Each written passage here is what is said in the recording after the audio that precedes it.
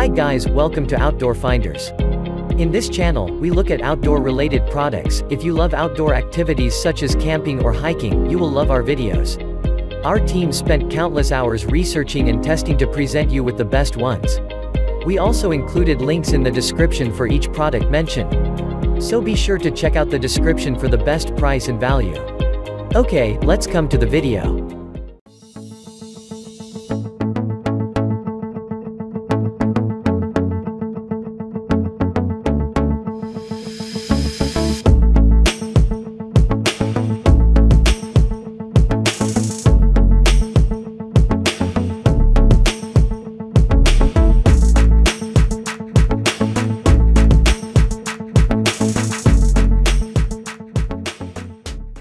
The Fluid Bike Trainer Stand from Alpcore seamlessly turns the bicycle you already own into a stationary machine, making your cycling routine convenient, cost-effective, portable, durable, and weatherproof. You attach the stand by first replacing your bike's rear wheel quick release with the equipped skewer. Loosen the tensioning knob, lock the ring, and put the unit roller on. Lock the bike to the trainer by turning the tensioning knob until the wheel's center resistance is firm. Tighten the lock ring until the bike is firmly fastened in at the skewer. Adjust the knob to make sure the resistance unit is properly touching the rear wheel, not too tight, so you avoid tire and unit damage. And don't forget to place the unit hook under the front tire of your bike. When you want to detach the bike from the stand, just loosen the tensioning knob and lock the ring. Hold the bike so it doesn't fall over, and remove the riser block. Your bike is now free. A few things to keep in mind. Never use the trainer on uneven surfaces. Avoid sudden braking. Don't touch the wheels when they're in motion. Don't release the handlebars while riding. Make sure the tires are always inflated, and keep children and pets away when the bicycle is in use. When you're done with the stand, fold it up and put it away, or place it in the sturdy carry bag that's included. Traverse for miles and scale mountains, all from the comfort of wherever.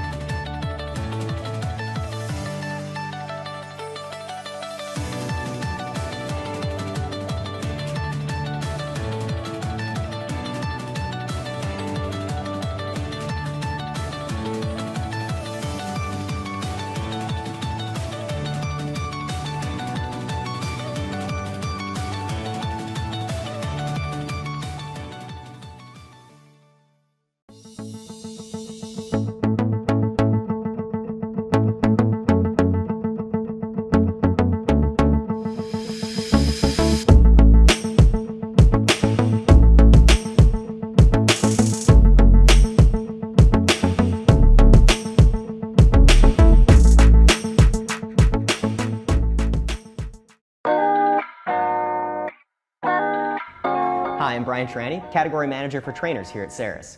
I'm in Madison, Wisconsin today to show you the new H3 trainer. We're going to get it out of the box, put a cassette on it, and then get a bike onto the trainer, and we'll be ready to ride.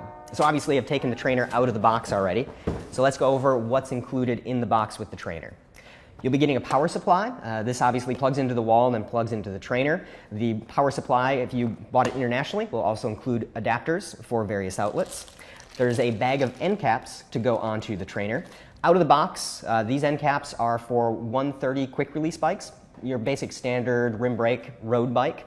In the bag will be 135 quick release. That would be a quick release disc brake road bike. There's also 142 spacer end caps. That would be for older mountain bikes or disc brake road bikes with through axles, and all the way up to a Boost 148 axle, which would be most modern mountain bikes. Also included, of course, is the user manual. If there's something in the video that still isn't clear, check out the user manual for more details and make sure to read that for safety information before riding. Also included, but tucked away underneath the trainer, is a front wheel stabilizing block. It's just tucked underneath one of the legs on the trainer. This goes underneath your front wheel, just to kind of keep things straight and even while you're riding. But also included on the back side of that block is a brake block. So if you have a disc brake bike, you can put this into the rear brake caliper while you're riding, and then you don't have to worry about compressing the brakes accidentally while you're having a hard interval. So the trainer comes, as I mentioned, with the end caps for a 130 road bike quick release style. It also comes with a free hub body that will accept multiple cassettes. It's SRAM and Shimano compatible. You can fit from an 8 to an 11-speed cassette on this free hub. For 11-speed cassettes, just remove the black spacer that's held on by a rubber band here. All other cassettes, just remove the rubber band and you can install those. Interestingly, if you have an 11-speed Campagnolo bike, the Campy 11-speed matches well with SRAM and Shimano cassettes, so you could use a SRAM or Shimano cassette with your 11-speed Campy bike. Also, if you have a new drivetrain that accepts a XD or XDR driver, we do have an XD/XDR driver accessory available on the website for purchase. This will be for most modern mountain bike drivetrains, as well as SRAM ETAP Axis, which is a 12-speed Gruppo. So that's what's included in the box. Now let's talk about getting that cassette on. So it's a really simple procedure. We'll walk through how it's going to be done. You'll need a few things. Obviously, you're going to need a cassette of your choice. And again, we don't include the cassette because we realize everybody wants to run a different gear ratio or different speeds. So I've got an 11-speed Shimano 105 here. You'll need a chain whip, and there's a couple varieties out there. This one is a sort of player style. This is a more traditional style chain whip. And a lock ring tool. In this case, the lock ring tool, we can fit into the back of this chain whip to turn it. If you don't have one of those tools, just an adjustable wrench will also do the trick. So I've got everything I need to get the cassette onto the trainer, so let's get started. All right, so now we're ready to install the cassette. As I mentioned earlier, the free hub that comes on the H3 is for SRAM and Shimano cassettes. You can put an 8 to 11 speed on this. If you need an XD or XD driver, it's a simple switch with this accessory that's available online. You just remove this end cap. You might need a 5mm Allen to get that off if it's not already loose. And the free hub simply slides on. You put your XD driver on. The installation of the cassette is going to be very similar. So for this 11-speed Shimano cassette that we're going to put on, that means I have to take off the 8 to 10-speed spacer. So pull off that rubber band and the included spacer. And now we're ready to put the cassette on with the tools we mentioned earlier. So the 11-speed cassette that I have here, some of the cogs are pinned together, so you'll be able to slide those on in groups. And what I'm doing is I'm just finding the narrow spline that's on the free hub. So that only fits on in one orientation. If you haven't installed a cassette before, you'll notice that it's asymmetric on the inside of the cogs. So you're just lining up the narrow spline to the narrow notch, and it slides right on. So the rest of these cogs are going to be individual with plastic spacers in the middle. So we just keep going on one by one in the direction that they were shipped in the box. You can also remove a cassette from your bicycle, and then you know it's going to be compatible with your drivetrain. So that would be another technique if you don't want to go out and purchase a new cassette. You could just take the existing cassette off the bike you intend to ride with, and that'll save you a few dollars at the bike shop. If this is something that seems a little intimidating to you, or you don't want to purchase the tools to do this, that's fine as well. You can take this to your local bike shop and ask them to install a cassette on here. They'll have the tools to be able to help you out and get all of the cogs on. They'll also be able to help determine which cassette you'll need. If you're not familiar with what you're already running on your bike, that's fine. You can just take it into your local shop, and they'll be able to help you out. So we've got the last cog going on here, getting it lined up just so. So the last piece going on is the lock ring. So the lock ring simply threads onto grooves inside of the free hub, and I can just get that started by hand. Now we use the lock ring tool to start tightening it down.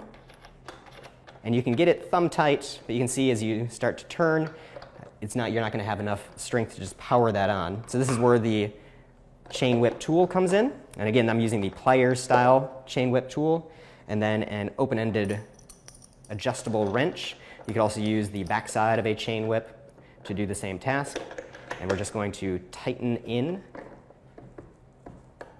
There we go, our lock ring. Now the cassette is installed, and we can start putting a bike onto the H3. Our cassette's installed onto the H3, so we're ready to prep it for getting the bike on and getting a training session in. So as I mentioned, 130 quick release end caps are already on the H3 out of the box. The bike I'm going to put on has a 142 through axle, so I'm going to remove these end caps. It just takes a 5mm Allen, just insert it in there, and you can turn the end caps off on each side. And again on the non-drive side. And then in the bag of accessories, we had end caps for through axles. So this will take the medium length through axle and the short through axle. The short side is the drive side. Just get those on hand tight on both sides, and then snug them down with a wrench. An adjustable wrench or a cone wrench will work just fine. Just about hand tight to make sure those are on and the bike is not going to move around and that there's the correct spacing. Our end caps are on now, so again, remember there is a wheel block tucked away underneath the legs of the H3. We'll get both legs out, and we're going to take the disc brake block out and set that aside for later. Now, if you have the trainer set up on an uneven surface and it's moving around a little bit, there are adjustable feet on each side. You can just unscrew those to make sure it's level, and then twist the lock rings back into place to hold the foot securely on that uneven surface, and you'll be ready to get the bike on there. So I'll grab the bike and we'll put that on.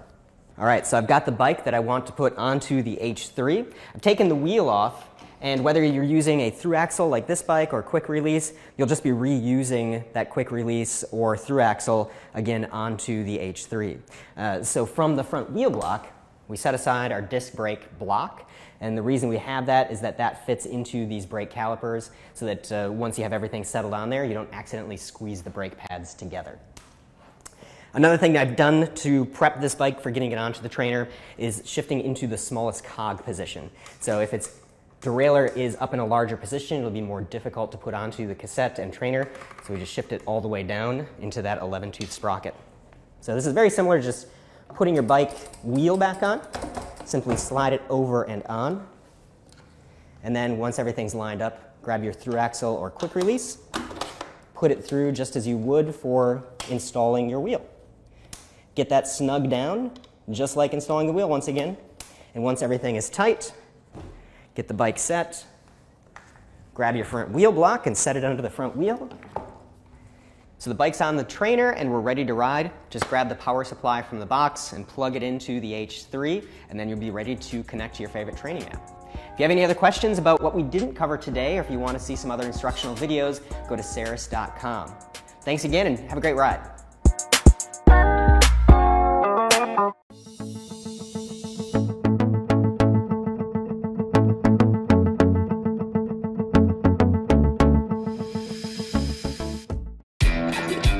Decades of technological innovation. 5 evolutions of smart trainers. From this was born an entirely new indoor training experience.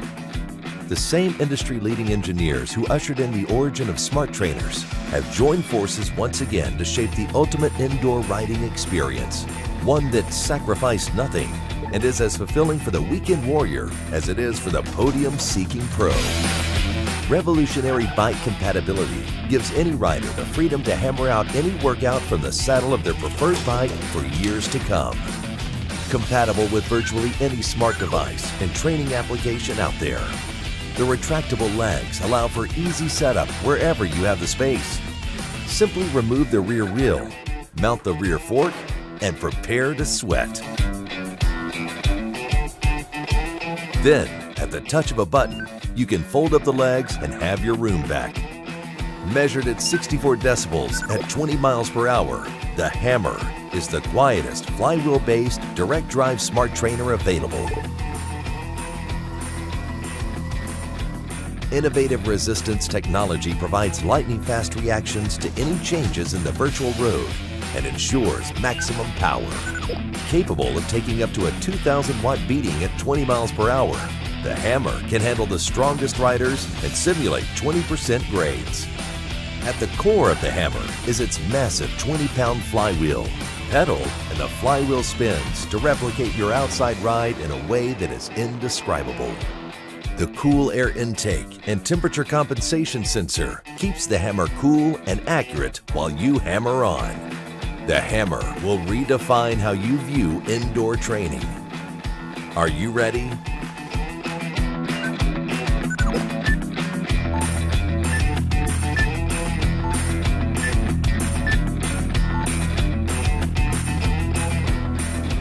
Coming soon in 2016.